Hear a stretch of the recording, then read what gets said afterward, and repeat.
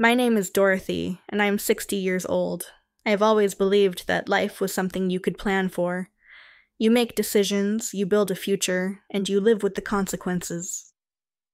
I never imagined, though, that one day, everything I thought was stable could unravel so completely.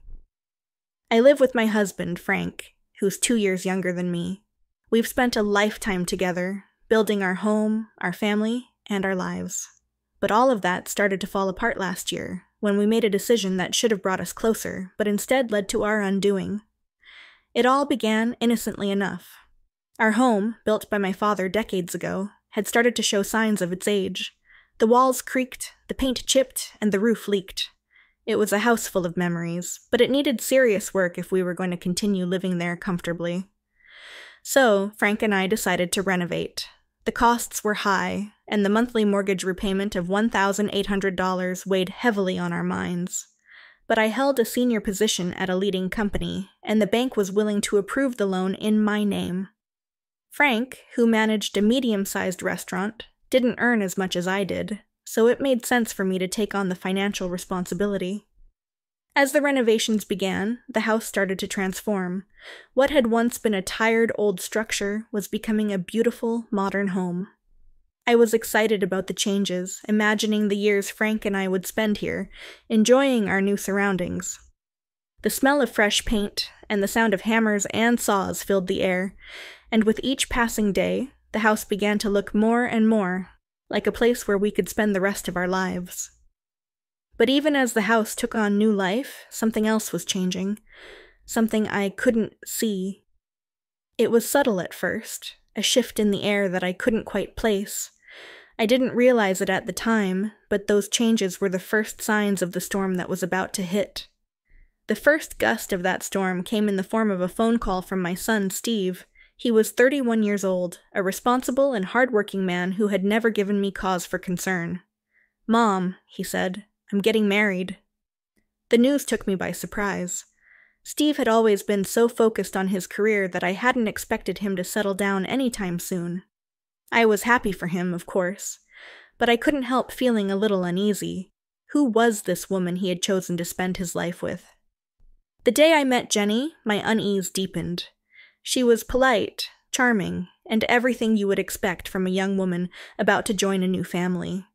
She had brown hair that framed her face in soft waves, and she wore a white chiffon dress that made her look almost angelic. She greeted Frank and me with a warm smile, showing off her perfect white teeth. "I'm Jenny," she said, her voice sweet and clear. "It's such an honor to meet you." There was something about her that made me uneasy, though I couldn't quite put my finger on it. Frank, on the other hand, seemed smitten. He smiled at her in a way I hadn't seen in years, and when she gripped his hand tightly, he didn't pull away. It was a small thing, a simple gesture of friendliness, but it struck me as odd. Jenny was just meeting us for the first time, and yet she acted as if she had known Frank for years. As the days passed, my discomfort grew. Frank and Jenny seemed to be spending more and more time together. Whenever I came home from work, I would find them talking, laughing, and sharing stories. Steve was often absent, busy with his job, and I began to wonder if he noticed how close his wife was getting to his father. I wanted to say something, to voice my concerns, but I couldn't find the right words. How do you accuse someone of being too friendly? One evening, I came home to find the living room filled with the smell of alcohol. Empty cans and bottles littered the table, and there, in the middle of it all, were Frank and Jenny, deep in conversation. "Mother, welcome back," Jenny said, her words slurring slightly. She was clearly drunk, and the sight of her in that state in my home made my stomach turn. I couldn't understand why she was there, drinking with Frank without Steve. When I asked about it, Jenny explained that she had been feeling lonely because Steve was working late. Frank had invited her over to keep her company. It seemed innocent enough, but the sight of Frank stroking her hair, comforting her like she was a child, made my skin crawl. Something was wrong, very wrong, but I didn't know how to confront it. Things took a darker turn when Steve came home and joined them. He had driven, yet there he was, drinking as if he didn't have a care in the world. When I offered to drive them home, Steve refused, saying they would stay over. The whole situation felt off, as if I were watching a play, where the actors had forgotten their lines.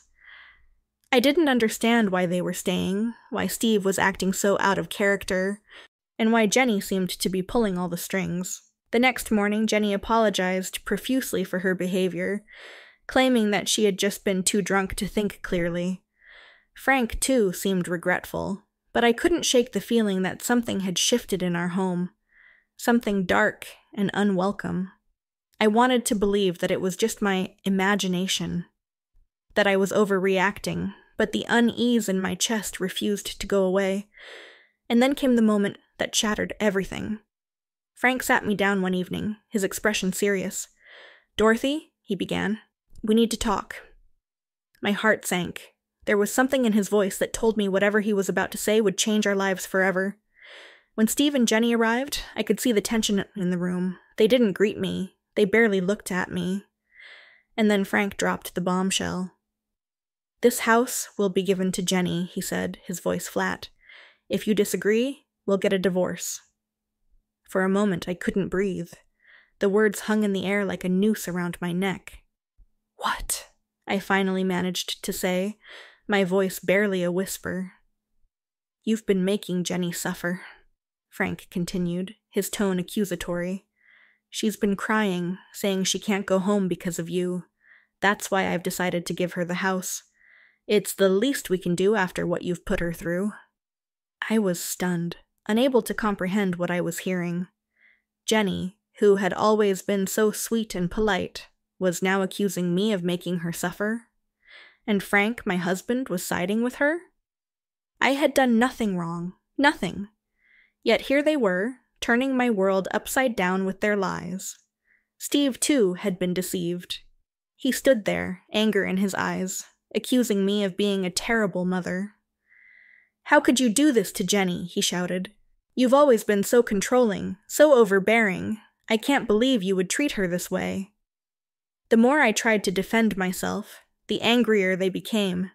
Jenny cried, playing the victim, and Frank and Steve both fell for it. I was outnumbered, outmatched, and overwhelmed. They wanted me out of the house. My house, the one my father had built, the one I had lived in all my life. They wanted to take everything from me, and I didn't understand why. Desperate to make sense of the situation, I began to notice things I had overlooked before. A strand of brown hair on my pillow, Jenny's, not mine. Whispers between Frank and Jenny late at night when they thought I was asleep.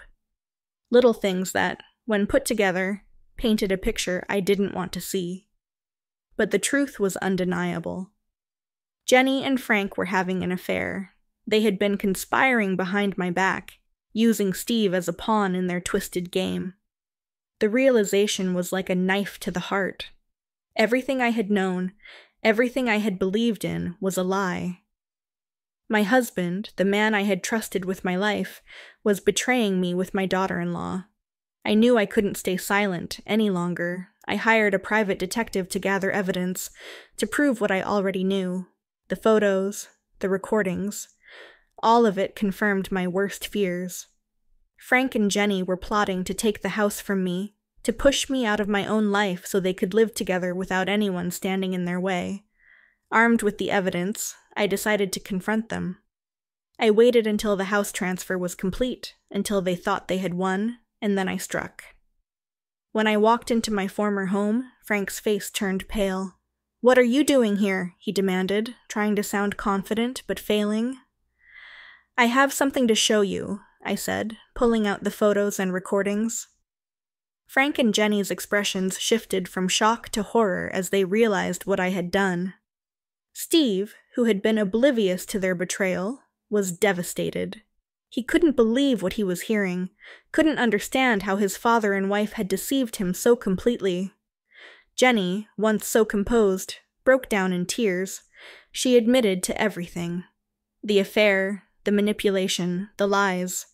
Steve, furious and heartbroken, demanded a divorce on the spot.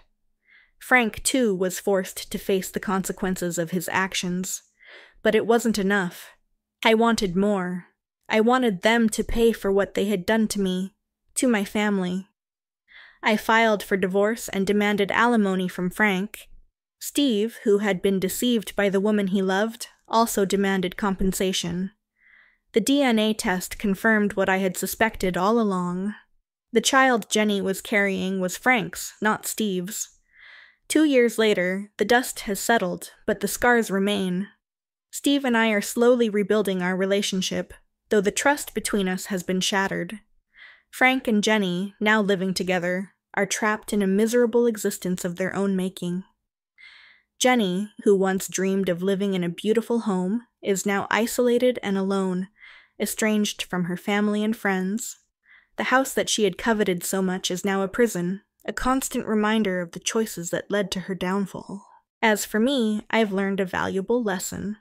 A home is more than just a building. It's a place where love and trust should reside. I may have lost the house, but I've gained something far more precious: freedom. Freedom from the lies, the deceit, and the pain that once consumed my life.